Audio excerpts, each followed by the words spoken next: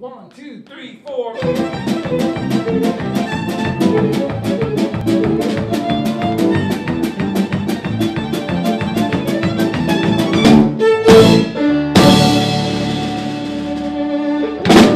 And did you grow up with classical music as part of your life when you were a young boy? Definitely. My mother was listening to a lot of like ballet music, Tchaikovsky, Stravinsky, Prokofiev, all the famous ones. And she was a classical ballerina for many, many years. That's actually how she moved over to Germany. She was originally born here in the US.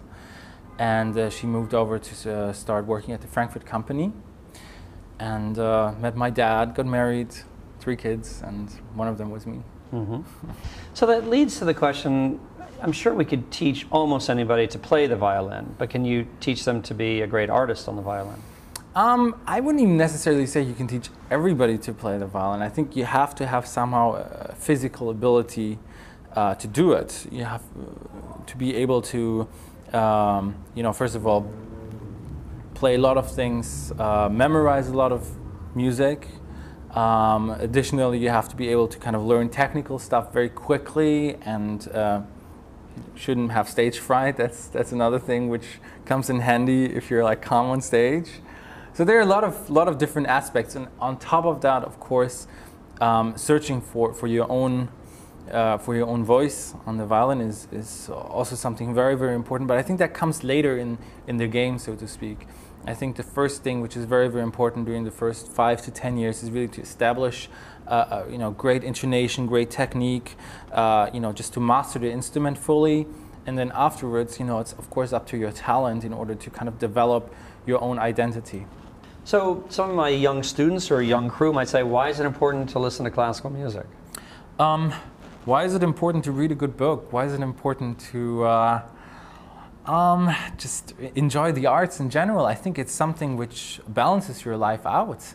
I think music in general, good music, not only talking about classical, good music has, if you play or listen to it, either way, has a way of getting you away from, your daily problems. Like for me, if I have a bad day, bad relationship problems, or my parents piss me off or whatever, problems with my teachers in school, music was always something to kind of get me back centered, and basically was my priority to kind of get my life back on the right direction. So why is classical music important? Because I think classical music is as much a part of getting yourself centered as rock or pop.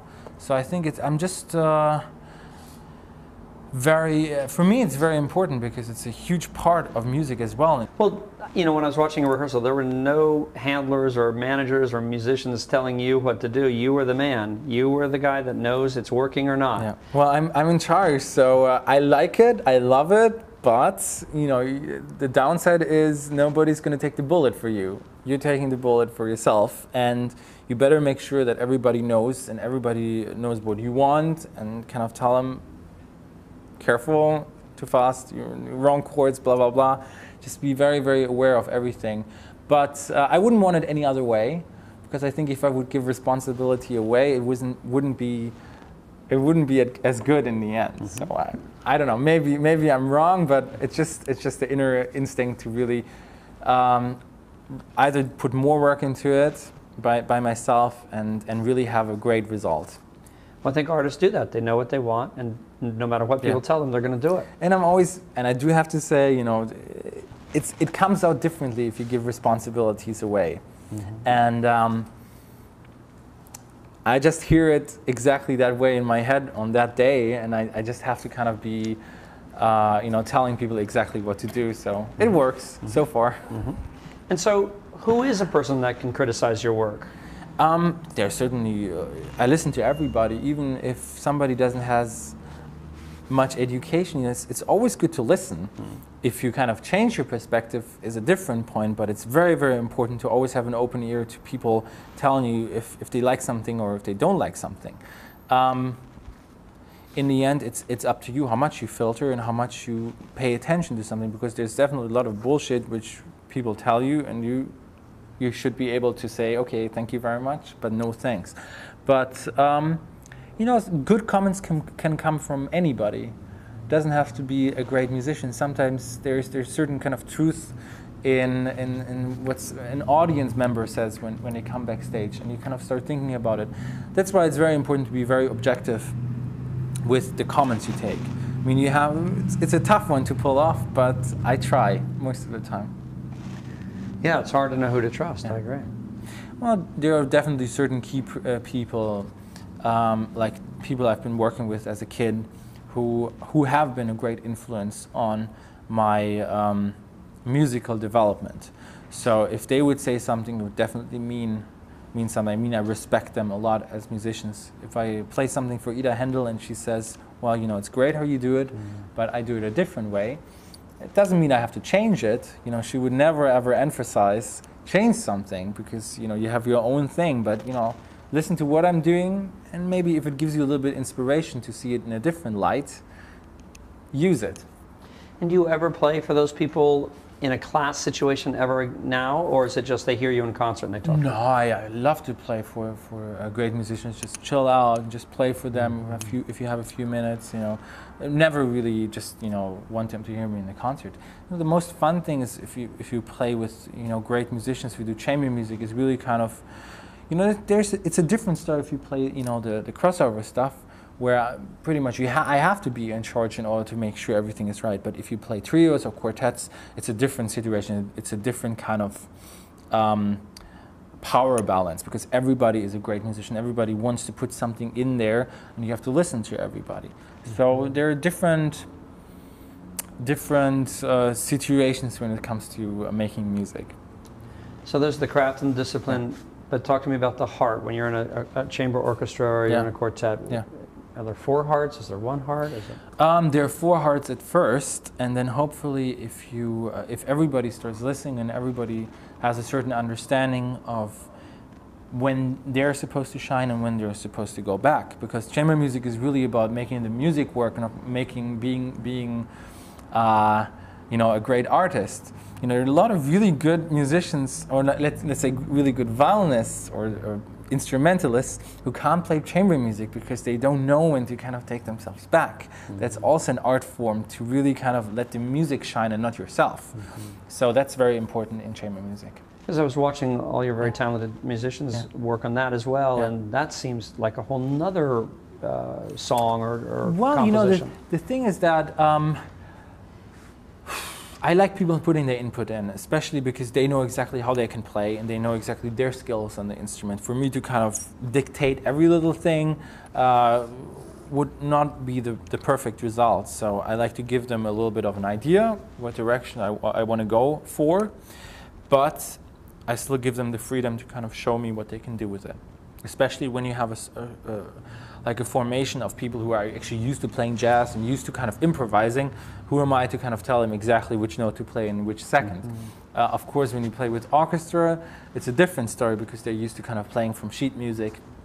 So you do have to kind of make sure they know what they're about to play. So I'm always curious, speaking of orchestras, why, it's going to sound very naive, what role is the conductor? What role is the conductor? Is a negotiator between every party in the orchestra, and it's quite a huge responsibility if you do it right. You have to set the tempo, which is very, very important. You have to make sure that the various orchestra members are listening to each other and are playing off each other, as I said it earlier. And you have to, of course, make sure, you know, basic stuff, that all the notes are right, you know, but that's, you know, with a good orchestra, that's not necessarily necessary.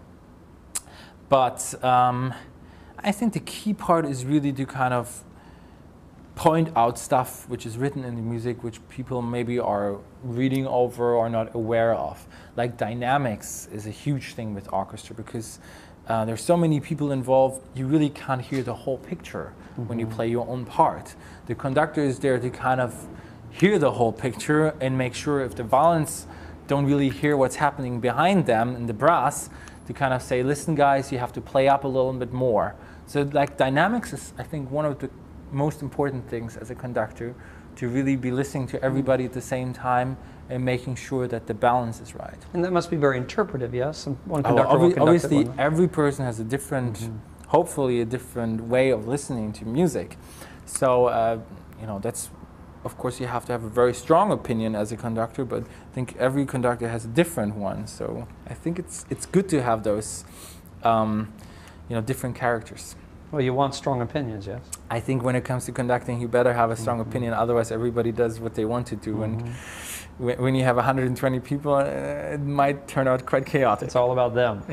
Well, so when you're a guest violinist, what is there a term for that? When you're first violin? No. No, well, soloist. Soloist. When you're the soloist, is that ever a contentious relationship with a conductor because you think a piece of music should go a certain way and he thinks or she thinks another? Well, here's the situation. I think in an ideal case, you have two good musicians, and they start working together, both of their ideas. And I mean, I've seen it in every possible way. I went to conductors who were entirely saying yes to everything and didn't really bring much to the table, which was okay. I sometimes like actually more when people actually tell me, you know, this is good, but try this. You know, otherwise it's, you know, just playing the music like I want to do it, and you know, it's fine, but I like to have a little bit of you know, something new, you know. So, but sometimes it's also the total opposite, which also is not really good. When the conductor comes and he's like, okay, doesn't really ask me for the tempo, just starts conducting away, and it really happened a few times, and horrible. It's really not a good kind of situation. Because in the end, you have to kind of then put your whole interpretation aside and just follow the conductor, and then the conductor is the one who's kind of has the orchestra to follow and the soloist, not making music in my universe. But when you're the soloist, aren't you the star? Like in the movie business, you don't really get the chance to tell the stars but you what know, to the do. director still has, you know, the director can tell, you know, exactly the people what to do. In the end, he is the man in charge, even though I have probably, it looks probably like I have the, you know, more to say, but in the end he's in charge, and you know, I respect that order. So in the end, of course, I prefer when there's really a good dialogue between the conductor and the artist, and that's how I feel what music is really about. Yeah, of course.